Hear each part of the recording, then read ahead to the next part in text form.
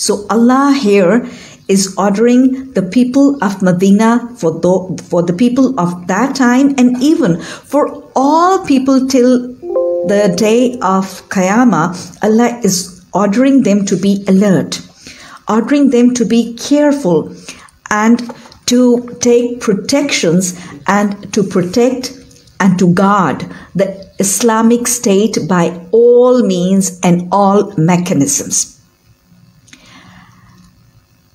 As Allah says, the merit and the order of protecting an Islamic State, Allah says in Surah Al-Imran, the last verse of Surah Al-Imran, verse number 200, Allah says, Ya ayyuhallazina amanu isbiru wa sabiru wa rabitu wattaqullaha la'allakum tuflihun. O the believers, do what? Be patient. Advise people of patience. And do what? Unite with each other and protect the Islamic State, the boundaries of the Islamic State. And then do what? Fear Allah so that you may be successful.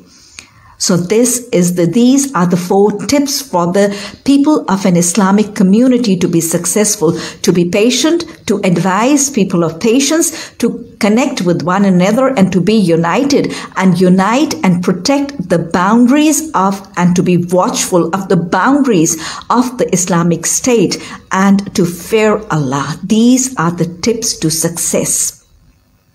What are the merits of guarding?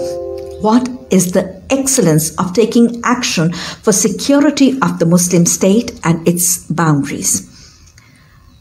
Hazrat Sulaiman Raziyallahu Ta'ala anhu reports in Nisa that Prophet Sallallahu Alaihi Wasallam said, whosoever keeps watch in the way of Allah for one day and one night deserves the reward equal to the person who stands throughout the night, who stands in a state of salah throughout the night, and who keeps fasting for 1 month.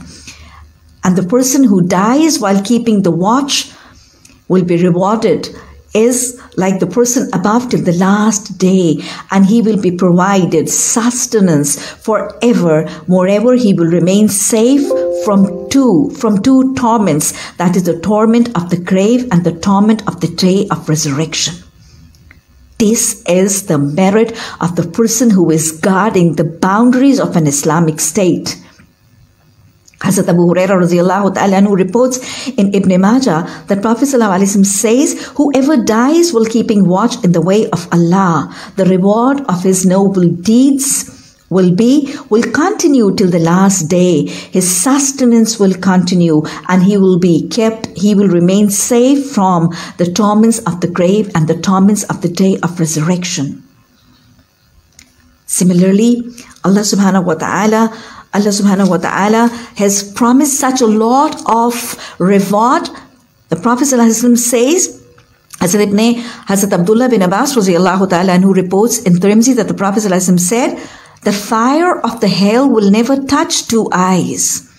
The fire of the hell will never touch 2 eyes. An eye that wept in the fear of Allah, and an eye that spent the whole night keeping watch